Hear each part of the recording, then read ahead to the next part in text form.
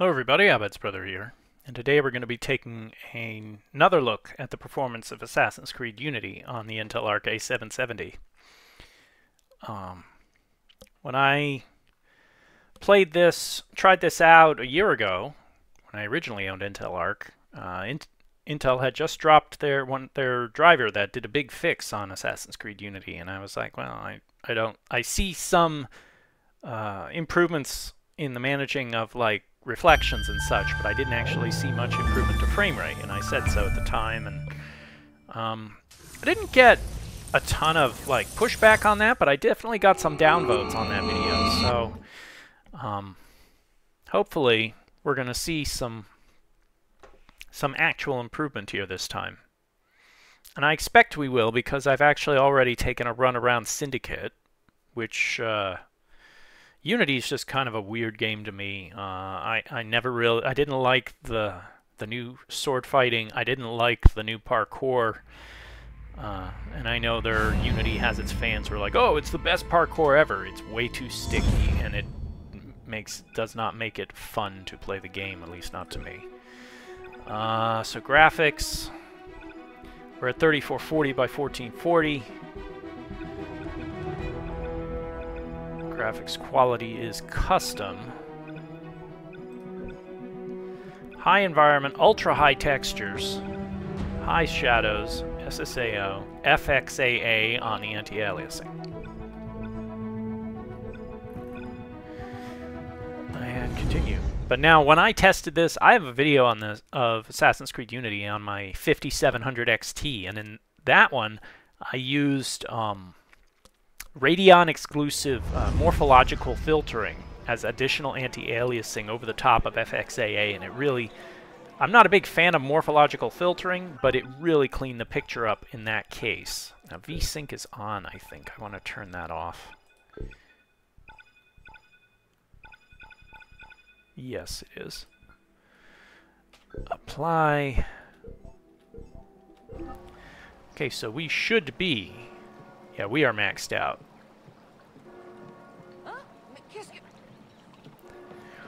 And one of the places where I always had frame dips was going into the cafe, so we're going to do that right now.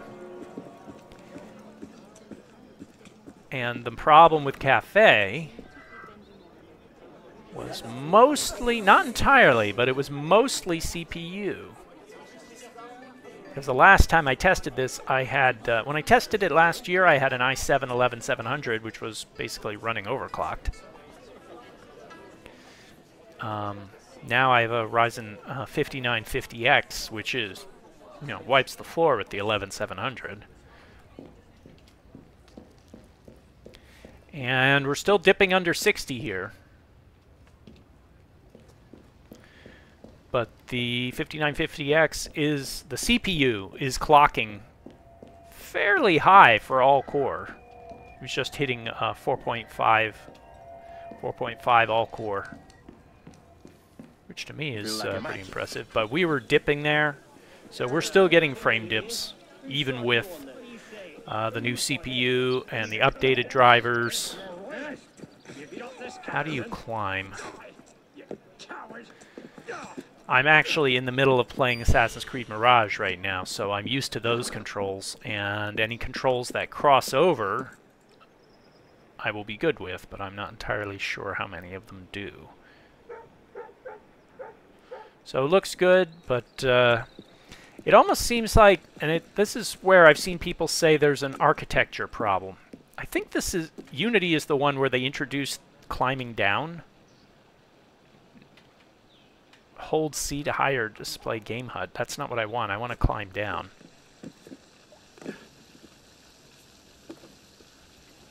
Okay, let go. Okay.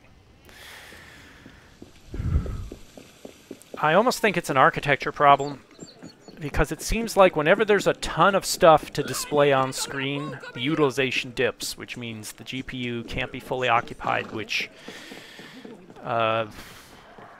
however they're channeling the flow of data in the actual GPU core structure, to me, means there's a bottleneck in the actual structure. You knew this was coming. the actual core architecture. And from some of the things I've watched, they just had Computex, and Intel did a presentation on Battlemage, which is on the way, supposedly. And it seems like they're aware of this, and they've been able to get around it as much as they can with drivers, but there's things they're fixing in Battlemage that seem directed at improving core occupancy. I'm not sure if I'm going to get Battlemage or not. It's a question that I have. You know, for now, here's a question, okay? This is something I've been thinking about for a while. If you're going to sit down and you want to play games for 2 hours a week, and, you know, and the games that I have run well on the A770, why would I need to get Battlemage? You know, like, I want to go back, I want to replay the original Assassin's Creed. I want to replay Assassin's Creed Unity. I have not played Unity since it came out. Well, 2 years after it came out, I got it on discount 2 years later, so that would have been about 2016, I think. I haven't played it since then. And I would like to go back and revisit it, and it runs well. Now, it runs passively on Intel Arc, so why would I want to get Battlemage, except for maybe some higher settings? I mean, dipping to 50 in the cafe is not something that I would like to see happen, but it's not a deal breaker for me.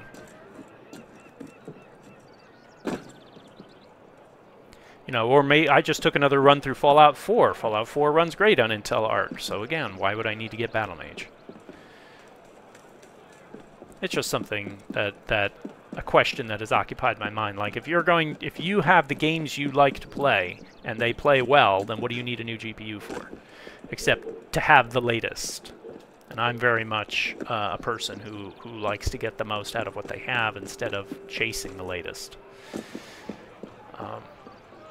But if I get Battlemage, you know, I might be able to run Forspoken without needing to turn on XeSS, and I really don't like upscaling. I think upscaling is a crutch for when the GPU can't really perform.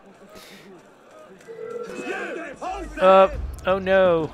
Oh no, I have to do this combat.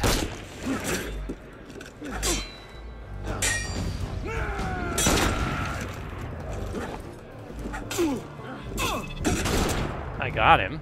What about you?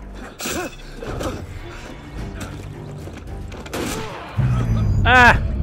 I was getting oh, there was a sniper up there. I didn't even see him. Well, that's Assassin's Creed Unity on the Arc A770. Playable, still has frame drops. That seems to be a common theme that's happening now, is that it's a lot more playable now, but the frames are still dropping.